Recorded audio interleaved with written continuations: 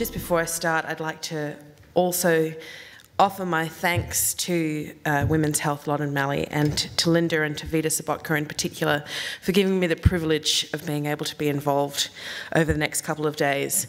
As Linda said, I told her yesterday that I'm not an expert in the sector at all, but I rely very strongly on you good people who work in it and provide me with the knowledge that I need to be able to take that research and those facts out to the public in the writing that I do.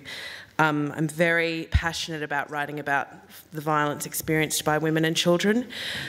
And along the way, I've come across a lot of different community attitudes that may be slightly different perhaps to the work that you do every day, but that I think indicate more insidious kind of thinkings around violence.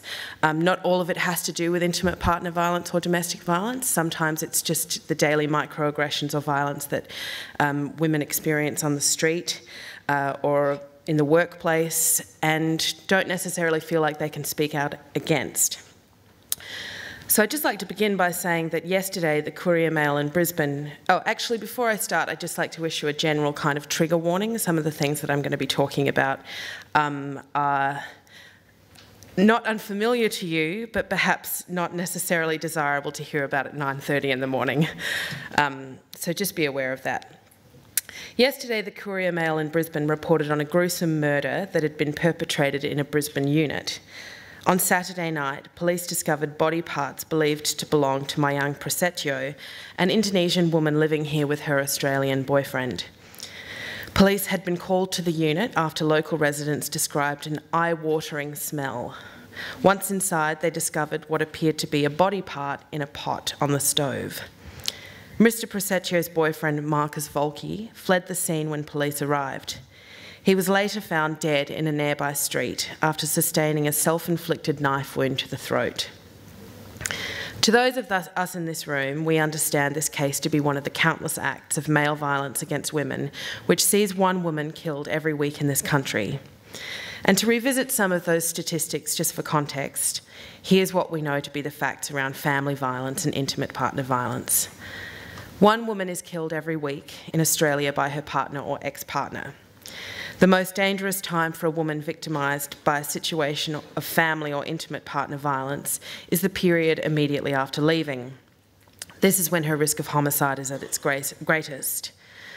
The Australian Institute of Criminology indicates that 36% of all homicides occur in a domestic setting. And of those homicides, 73% involve a woman being killed by her male partner. 35% of women experience violence from their partners during periods of separation. 78% of people in Australia who are homeless are homeless due to domestic violence. 78% of people in Australia who are homeless due to domestic violence are women. One woman is hospitalised every 3 hours in this country. The issue of male violence against women is a grave epidemic. 1 in 3 women will experience male violence against women at some point in their lifetime. And yet, in the Courier Mail's report, efforts were made to identify Volke as having seemed happy and normal in the days before the murder. He was described as being one of those kids who'd do anything for you. He just had a feel for nature. Ms. Prasetyo, on the other hand, was unnecessarily and offensively described in the very second sentence of this article as having been a transgendered prostitute, as if the nature of her sexual biology or profession had any bearing on the circumstances surrounding her murder, or any relevance to a society of people who ought to be horrified by her death. In a postscript beneath the piece, the Courier Mail also offered this: readers seeking support and information about suicide prevention can contact Lifeline on 13 11 14 or Suicide Callback Service 1300 659 467. There was no reference to support services for women experiencing intimate partner violence, no resources listed for women who may be in fear for their lives, only information provided for people, and in this circumstance we can presume that it was directed at men, who may be contemplating suicide and perhaps killing their partner along the way. Education about suicide and support services specialising in its prevention are, of course, vital, and I do not mean to diminish the need for these services in any way. But as a woman who understands the statistics around violence and women, this is what I feel when I read this kind of repackaging of a situation in which a woman was brutally murdered. I feel that the violence experienced by Mayang Prasetyo, violence which ultimately resulted in fatality, is being minimised or sidelined in subtle ways to turn self-harm into the real tragedy. And I have grave concerns for how this shifting of conversational focus and preoccupations actually benefits the women who are victimised in astonishing numbers around the country. A similar narrative occurred around the recent murders of Kim Hunt and her 3 children, Phoebe, Mia and Fletcher, in Lockhart. In that situation, Jeff Hunt, husband to Kim and father to the 3 children, who killed them all with a shotgun before turning the gun on himself, has been overwhelmingly described in the media in positive terms. A man who loved his family, a man who doted on his wife, a man who was tormented by an unknown private anguish. In that circumstance too, the Sydney Morning Herald provided links to support services like Lifeline, Men's Line and Kids Helpline, with no mention at all of services which are well placed to support women experiencing violence or who may be in fear for their lives. And then there was the dubious speculation on disability and violence. An article in the Sydney Morning Herald something in the Sydney Morning Herald opened with this line: "Police believe unbearable strain and hardship brewed within quiet grain farmer Jeff Hunt following a car crash that left his wife Kim disabled." Pains were taken to quote friends, all of whom spoke in glowing terms of Hunt and his stoic resilience in the face of his wife's accident. A friend said, "He was super patient. He would help her get out of the car. He would hold her arm. You couldn't get a better bloke, the most gentle, considerate bloke, a pillar of society." As disability activist Stella Young wrote at the time, when we hear that a murdered wife is also a woman with a disability, we can find ourselves a little bit less horrified, as though her status as a disabled woman gives us a little more empathy towards the perpetrator of violence. It's victim blaming at its very worst. This sentiment did not go down well with some of the commenters on The Drum, the website which published Stella's piece. One person responded with, "Not true at all. What may be true is this: when we attempt to understand the strain Jeff Hunt was under since his wife's accident, we view the situation as more tragic than horrific." Language is important and it means something. It matters that in circumstances where disabled people, especially disabled women, are victimised and abused, a social narrative emerges which positions it as tragic rather than horrific.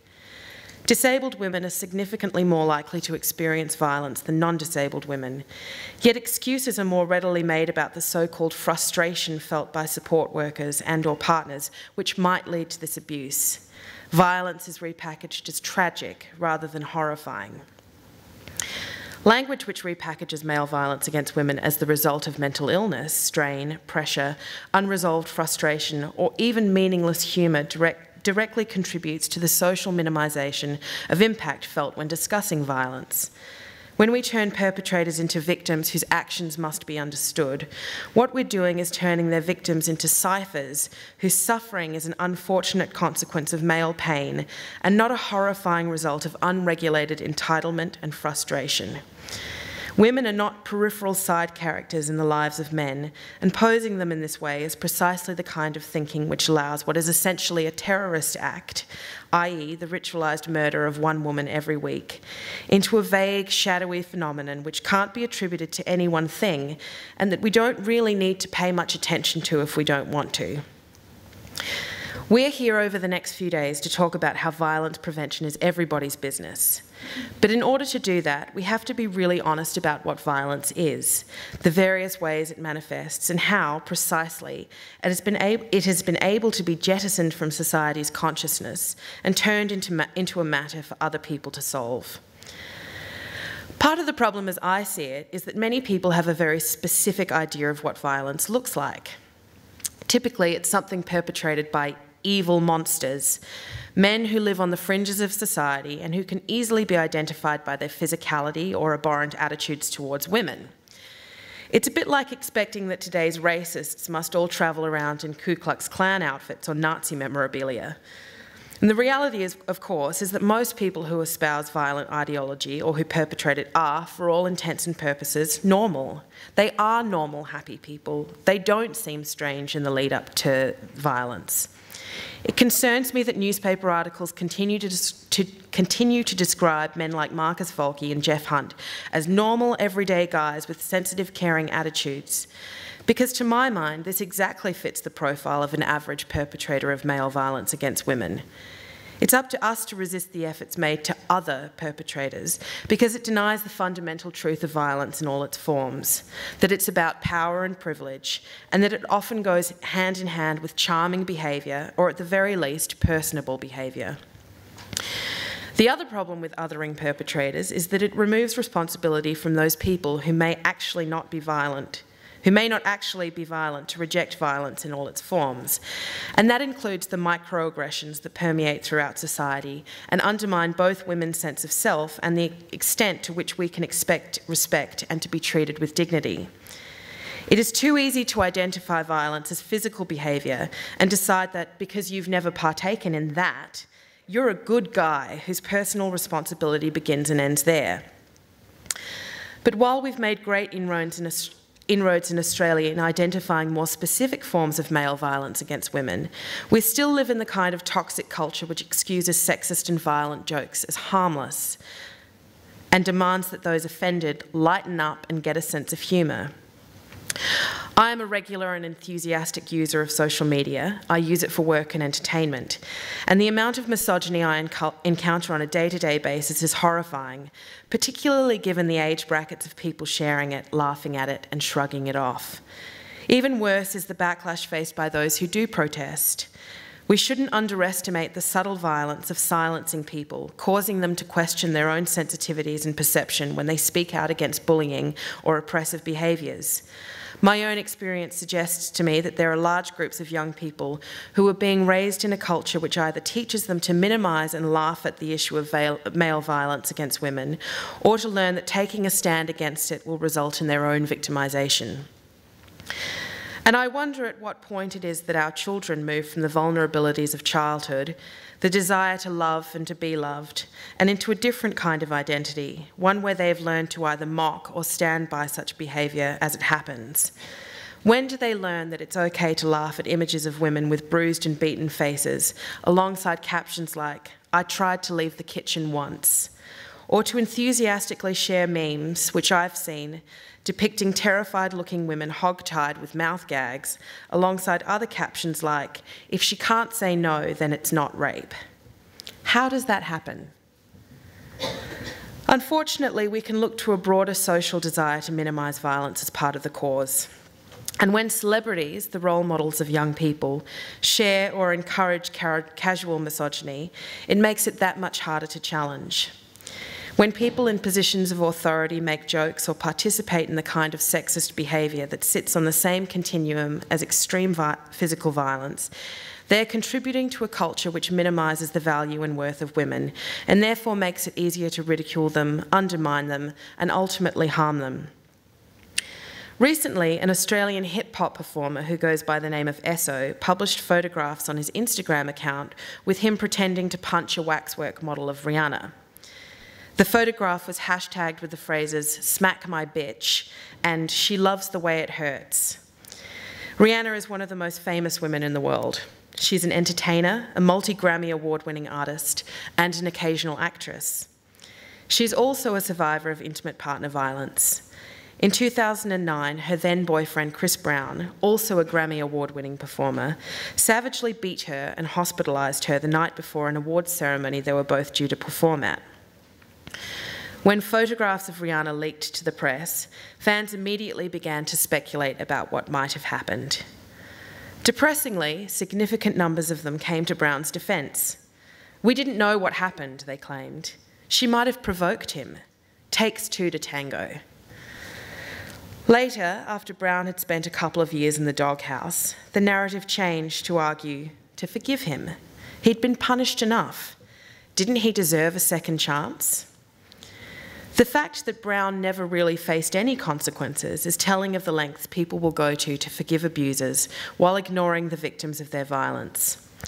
In the most despicable display of arrogance and ignorance, organisers at the Grammys announced in 2011 that Brown had been invited to perform once again at that year's ceremony.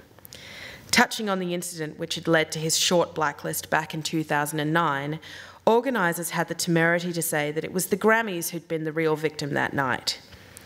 Even now, Brown's fans, or Team Breezy, as they call themselves, are overwhelming in number and made up largely, I think, of young women who still internalise the message that intimate partner violence is no big deal, and that, because Rihanna and Brown had a highly publicised reunion following the assault, it may even be romantic in some way. So when Esso jokes about punching Rihanna, he isn't making a light-hearted dad joke. He's contributing to the degradation of women in society and the demands that we be quiet about it. Worse, whether he intends to or not, he's confirming to every single person who secretly, or not so secretly, believes that violence against women isn't that big a deal, that they're right, that sometimes women ask for it, that it's funny to laugh about, that it might just be even okay to do. In comments left beneath Esso's photograph, and then later beneath his apology, fans, largely boys and men, but with a handful of girls and women too, argued against the haters who were berating Esso for his insensitivity and misogyny. "Get a sense of humour," they cried. "It's just a joke. The world is too politically correct these days." Most tellingly, these defences were all offered on the belief that this joke was not really promoting domestic violence, because Esso would never condone that. As I said, we've made some great inroads into public awareness about male violence against women, but insidious strains not only continue to exist, they fester. There's scant understanding of the daily microaggressions that contribute to a culture that is violent towards women and harmful for us to be in. Women are still ritually punished, mostly verbally and sometimes physically, when we stand up for ourselves or protest language and behaviour that dehumanises us. If we complain about street harassment, we're told that we're just jealous that we don't get any. This conference hopes to address how working towards gender equity goes hand in hand with violence prevention. Currently, our culture seems to have a good grasp on the concept of publicly condemning violence, but it doesn't seem like we're sure yet what this looks like across a multitude of layers. For gender equity to truly exist, there needs to be a complete restructure of the systems of patriarchal power which largely benefit men while largely disenfranchising women. We need to work towards having equal participations of men and women at all levels of society. A surrendering of power is going to need to occur for this to properly take effect, and it's perhaps that fact which makes true gender equity such a challenge. I noted in the last week that Iceland has announced at the UN that it will be hosting a conference next year. The conference will be held as part of the 20th year celebrations of Hillary Clinton's speech in Beijing, Women's Rights are Human Rights. And as a side note, I'm confused as to why we're celebrating that, because Hillary Clinton this year alone acknowledged that not really that much has changed in terms of women's empowerment around the world. So a celebration seems dubious at best. But Iceland's foreign minister announced that Iceland would be hosting a conference that would be discussing specifically the issue of violence against women. But only men and boys would be invited to participate. And as he said, he wanted to create an environment in which the issue of violence against women could be discussed by men and boys in a positive environment. And when I hear that, I hear that when you invite women to talk about their experiences, whether or not that's of direct physical violence or just their experience of being a woman in a world which daily minimises our impact, when you invite women to participate in that conversation, it creates a negative environment for men. And it occurred to me when I listened to this and when I read about this, that I'm sure all of these male leaders who are sitting around discussing the issue of violence against women and how it's perpetuated and how it can possibly stop, that not one of them might sit there and say, you know what, maybe we need to give up some power. Maybe there shouldn't be quite so many male leaders sitting in this room, and maybe there should be some more women. So a surrendering of power is going to need to occur for this to properly take effect.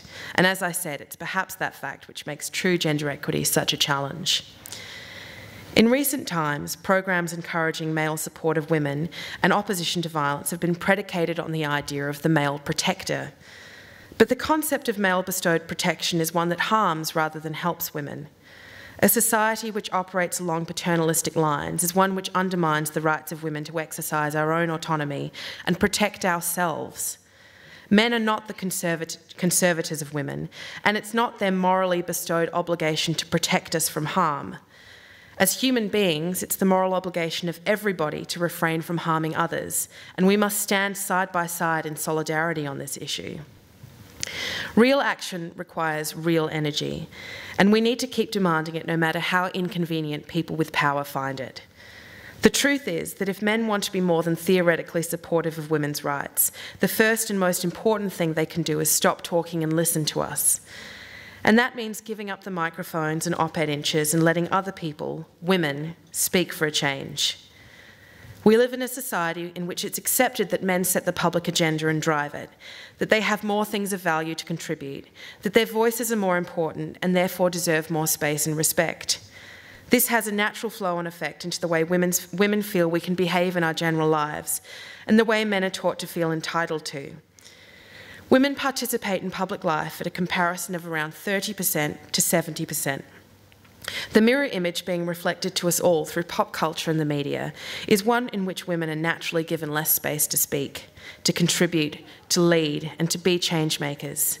And when we take slightly more than that 30% that has been allocated to us, we're accused of being greedy, of taking more than our share, of being loud and boisterous and obnoxious, of being bossy.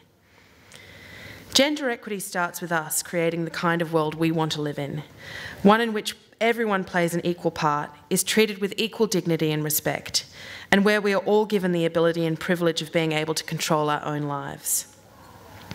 I welcome you to this conference, Violence Prevention, It's Everybody's Business, and I look forward to learning as much as I can over the next 2 days, and together taking one small step towards a better world for everybody.